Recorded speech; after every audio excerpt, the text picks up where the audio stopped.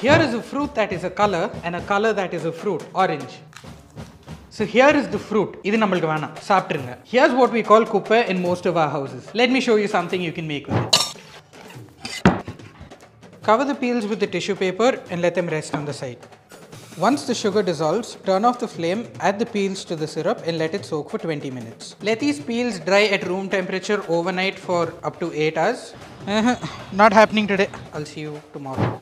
So I've let these orange peels dry and see how they look. They look like those mango bar candies and all nice and soaked. Now I will take these orange peels and I've got some sugar here. I will coat them in sugar and we're done. So this is how it will look once you've coated it with the sugar. Just like studded diamonds. Humans of the earth, I present to you Orange Mittai. Now you can also try making this Orange Mittai with orange peels and you can eat it one peel at a time or the whole thing. Your life, your rules.